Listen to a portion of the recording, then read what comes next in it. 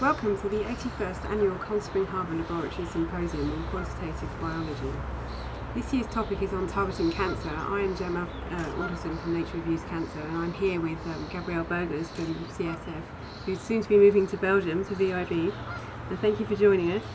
You haven't given your talk yet, so it's hard for me to ask you about all of the things that I haven't heard you speak about, but I wondered if you could kind of, obviously you're known to be working on the tumour microenvironment and angiogenesis in particular, and I wonder if you could give us some background into where we're at with that area at the moment. Yeah.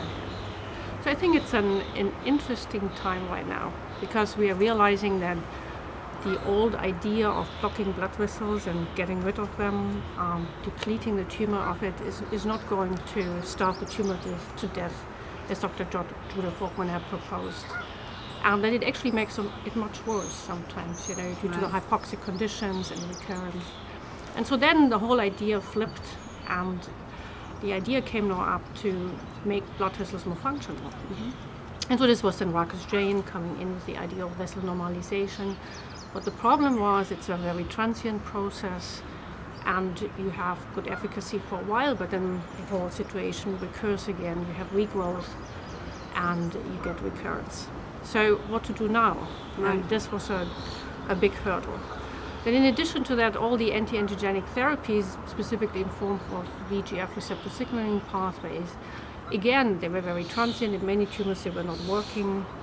And nobody really understood in the beginning why it is that if you just block blood vessels, that it works in one tumor but it doesn't work in the other.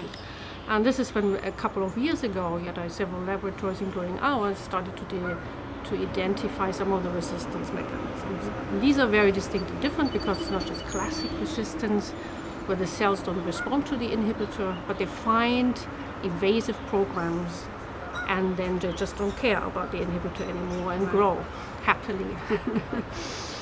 So here was then a concept, so can we do combination therapy and can we make it then better? And by learning more and more about this, we then stumbled into two different directions. One was the implication of myeloid cells in resistance and causing a pro-angiogenic relapse, and the other part was actually that the tumors do not necessarily have to reactivate the angiogenic program, but they find alternatives. For example, they become more invasive, simply crawl along blood vessels and then grow. And that I was very interested in, because in glioblastomas that seemed to be a very interesting pathway. It's not that glioblastomas are not invasive, and they indeed already favor this pathway, but they enhance it. But again, only a subset of tumors. So why is it that GBMA does it and GBMB doesn't do it? So that's when we started looking into further mechanism. And by doing that, we then realized, when we looked at these vascular niches in tumors, that there is not just a niche, a niche, a niche. It's just really a very heterogeneous program of niches. And so you have a dynamic program where you have angiogenic niches, and you can have hypoxic niches, you can have invasive tumor niches, you can have metastatic niches, where again tumor cells come in and just cuddle around the blood vessels and co-opt them. And so here the idea was, what's happening then if you do therapeutics to all these distinct vascular niches? And that was very exciting. Because we realized that the niches would respond very differently to it. And it was dependent on the composition of the cells with the different tumor cells, but also dependent on the genetic and epigenetic program of the tumor cells. So you have the diversity, the heterogeneity from the tumor cells and the heterogeneity of the microenvironment then dynamically interact. So if you come now in with specific inhibitors or chemotherapy, then you will kind of select again pathways or programs that will either help the tumor or eventually hopefully get rid of it. And so we have looked into all these different pathways. And this is one of the major aspects that we are fully pursuing right now. Now with regard to targeting the vascular niche, of course, we all know anti-VEGF therapy is not going to make it. So we need to have some other concepts, but what is it that we really want to do? And by studying immune modulation and anti-angiogenic therapy, we actually realized not only can we make blood vessels more functional in a way that there is better oxygen delivery and therefore you have better chemotherapeutic effects, but you can actually turn them into specialized blood vessels that now help to get T cells into the tumor. Right. And these are high endothelial granules. So we found for the first time that we can therapeutically induce HEV formation in some of these tumors. And when you do it, then you have a very good prognosis with the tumor. Right. Is that because of clearance from the T cells, or? It's because of that the T cells actually come in, right. And become activated. So you have to have different programs, and I think there has been the immunology field and there has been the angiogenesis field, and now we're coming closely together. And I have to grab my own nose that we were all thinking about blood vessels and VEGF and making new little vessels and capillaries, but we were not thinking about what VEGF actually does to the immune system. Right. Yeah. And so it's a very immune suppressive factor, and the tumor vessels themselves are highly immune suppressive. So there is PD-L1 upregulation, for example, a negative checkpoint regulator. So if you have on the endothelial cells, so if you have high PD-L1 already on the tumor vessels, and then lower adhesion molecules, your T cells can't come in. So that's the first barrier. So these blood vessels again become a gate, go in or not. Right. And so instead of getting rid of them, where you actually make it worse, the T cells could really not get in. So now we need to turn them into something where we can get them in. Right. But the important part is you want to have the right cells, and then you have to have them activated. Yeah. And so this is where the whole reprogramming comes in, that when you are successful in doing it, then they really become active and they can make a difference. Right. And so we looked in the literature, and there are a variety of different clinical studies showing that when they look at spontaneous HEV formation in many human tumor types, breast cancer, melanomas, gastric cancer, colon cancer, it always correlates with good prognosis and survival. And so here the idea is now, how can we therapeutically employ this and really target these blood vessels in a way that we can alter them and turn them into HEV, and thereby much better attack the tumor. Right. And this comes back to the whole point that you have your immune system and you have the vasculature, and they functionally are interregulated. If you think about the myeloid cells, even during wounding, they can become first activated, then they kill, attack, but then they need to switch in the resolution phase, and they need to become immune suppressive and antigenic, so normal homeostasis program. The tumor takes advantage of this and can flip them. The good part is you can flip them too. You need to be certain that you don't flip them back into the back.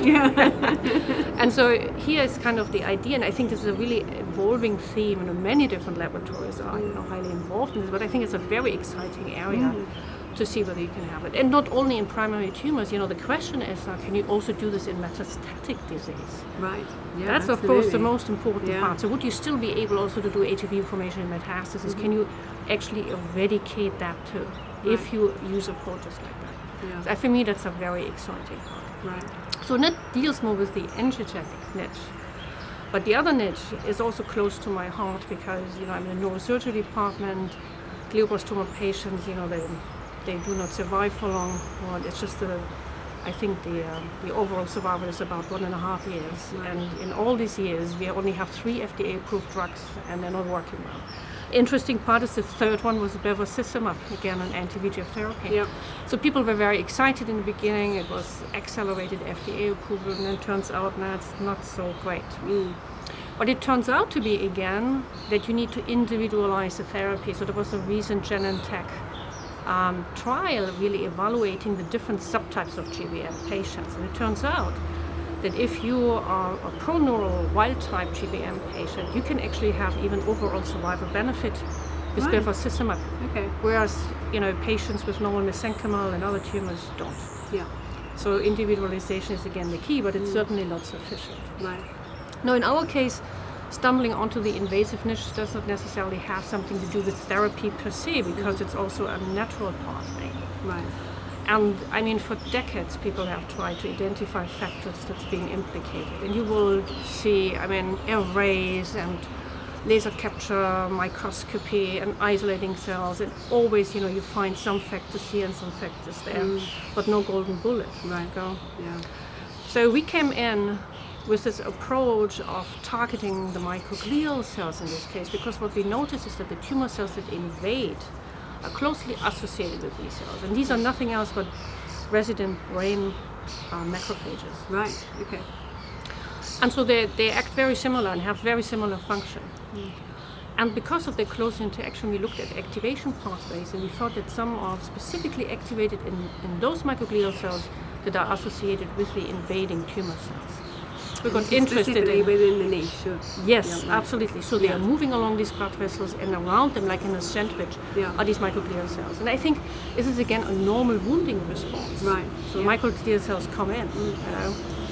So we did first some in vitro assays, you know, and then we went into in vivo, and the results were stunning because for the first time we were absolutely able to make circumscribed tumors. Not only one tumor type, but we had different gliomas and even low-grade astrocytomas. Very different tumor types, genetic, different background. But every time we have the same thing. And this is exciting because you cannot resect gliomas in patients because of the invasive nature. You know, in other organs, it doesn't matter if you cut a little bit more. In brain, you can't.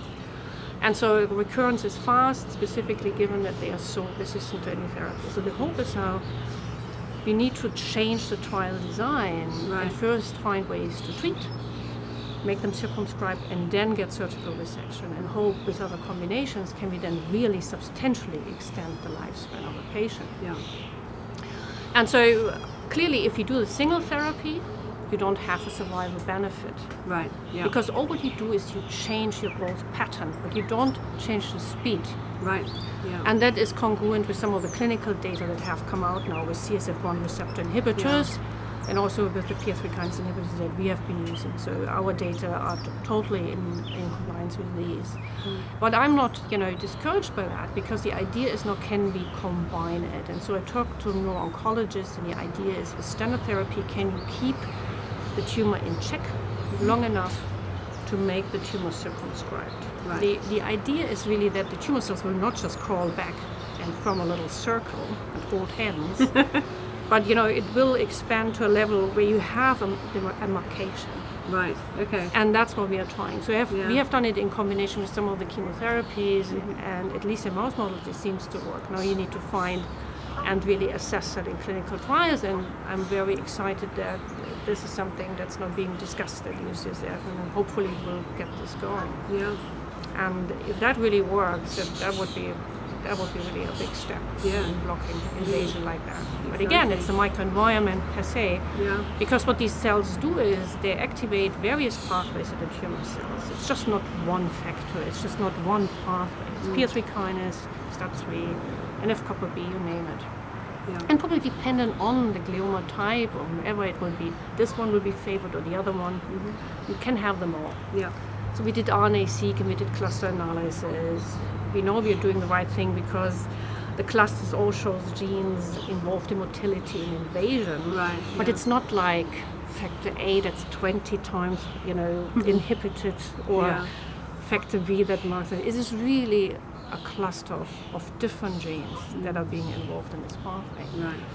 And so therefore, again, instead of trying now to see, well, can I take triple factor here and can I do this here and do combinations which are terribly toxic but we're not working, find a way to block the parakine dialogue between these two cell types to block the path. So these are the two major aspects that I'm very interested in. But they all focus on the vascular mesh.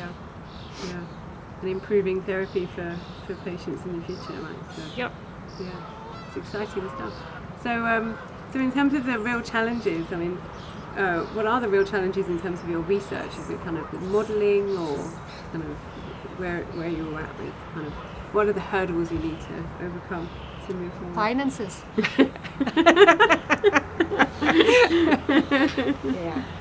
No, I mean, it's always a problem when you start with mouse models and you need to go and show that this is really happening in patients. I mean, I can bring an example that we would love to have, you know, tissue samples from patients who have been treated with these inhibitors to see our hypothesis that we're trying to prove in the mouse model is really true in patients.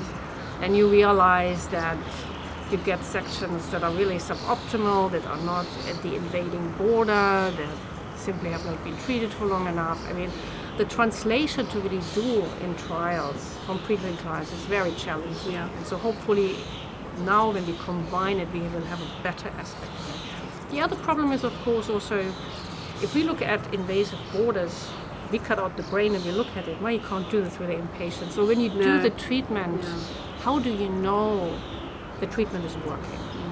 How do you know that the tumors become more circumscribed, for example, right? And so it's a resolution assay. So I'm working together with MRI and SPECT specialists at UCSF to see whether there are any means by which one can measure this non-invasively. Right. And Sarah Nelson, Sabrina Ronan are expert in this area, and so that's very, very nice. The other niche, when we come to that, again, anti-angiogenic and immune modulatory therapy, the problem always has been biomarkers. Right. Do we know response and relapse? And so I got quite excited about it when we realized, looking at these myeloid cells when they change, so when they become actually immune stimulatory and angiostatic during therapy, you can measure this even in blood monocytes. So you can take those and actually see that they're also changing. Right. Because they're circulating back and forth. Right, yeah. And the same holds true if you look at relapsing tumors. We now see more activated myeloid cells also in the blood. So here's the hope that, if you find an ideal signature, you can actually take blood from patients and now see is therapy working or not. So it's another aspect we're working on. But that would be fantastic, because that would be really first possibility to look, is a patient responding or not? Absolutely. And for how long? Yeah. Hugely challenging though, given this massively dynamic nature. Yeah, of these tumors. it's extremely dynamic, but that makes it interesting, I think. Yeah, absolutely. Yeah. Fascinating. Well, thank you very much. Okay, Yeah. thank you. Great, thank you.